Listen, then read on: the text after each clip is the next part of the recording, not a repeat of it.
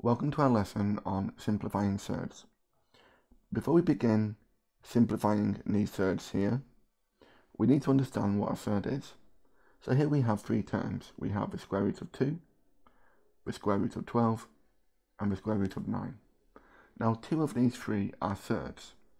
And to understand what a surd is, we need to calculate each of these on a calculator. So we'll look at the square root of 2.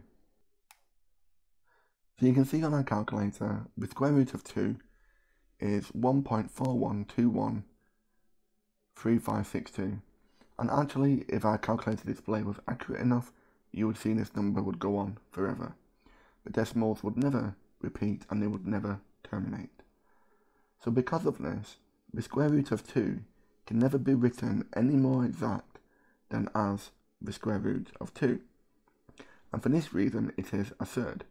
So the most exact way of writing this is root 2. If we look at the square root of 12, on a calculator you can see we have 3.464101615, and again, this number would never terminate and it would never repeat. So again, for the same reason, the square root of 12 is a surd, because this is the only way of writing it in its most exact form. However, if we looked at the square root of 9, you can see the answer is 3. So because we can write the square root of 9 in its exact form as 3, this is not a surd. So because a surd can only be written in its most exact form using the square root or cube root symbol, we need to find ways of simplifying them. And we can use these rules here. Rather than talking about them in depth, I'm going to show you how they work. So we'll look at the square root of 12. We're going to simplify this surd. We're going to do this using these square numbers, because you can see that 4 is a factor of 12. So root 4 is a factor of root 12. And root 4 times root 3 does make root 12. And we can simplify the square root of 4, which is 2. So 12 is 2 root 3. And again, you can see this on a calculator display, where we type in root 12, the display answers 2 root 3. And if we have the square root of 40, well, 40 has 4, which is a square factor. So we have the square root of 4 multiplied by the square root of 10, because 4 times 10 is 40, and this is this rule here. We can work out the square root of 4, which is 2. So the square root of 40 simplifies to make 2 root 10. You can see that the root 10 has no square factors.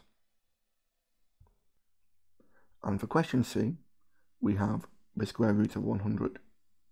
Now this is not a surd, because square root of 100 simplifies, or it can be calculated to make 10. Do you want to try and simplify the square root of 500? You can pause the video and resume it when you're ready.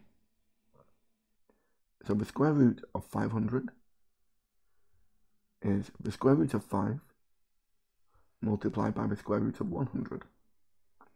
And we know the square root of 100 is 10, so we have 10 root 5. Okay, let's try some more questions. So we'll work through question F, where we're going to simplify the square root of 40, which is root 4 root 10. I've chosen 4 because 4 is a square number. Root 4 is 2, multiplied by root 10. Now we'll do the denominator, which has 16 as a square factor. So the square root of 16 multiplied by the square root of 2. The square root of 16 is 4 over root 2. We can simplify this fraction by dividing the 2 and the 4 by 2. So we have root 10 over 2 root 2. And now we can simplify the root 10 over root 2 by dividing both by root 2. So now we have root 10 divided by root 2, which is root 5. These will cancel over 2. Okay, let's try question G.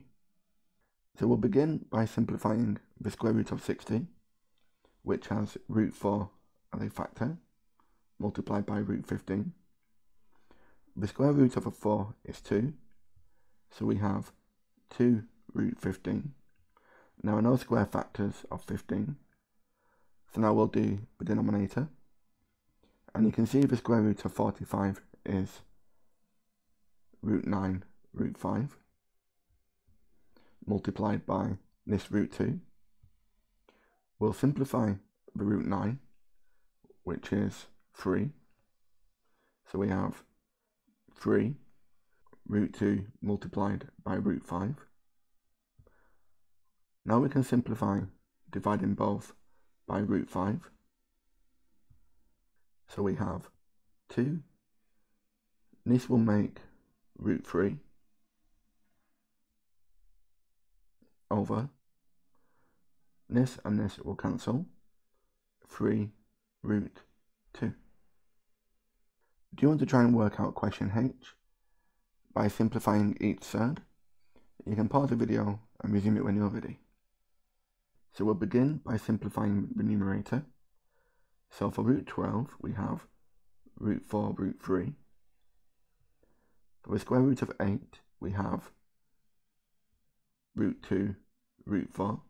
The square root of 4 is 2, and here as well. So we have 2 multiplied by 2, which is 4.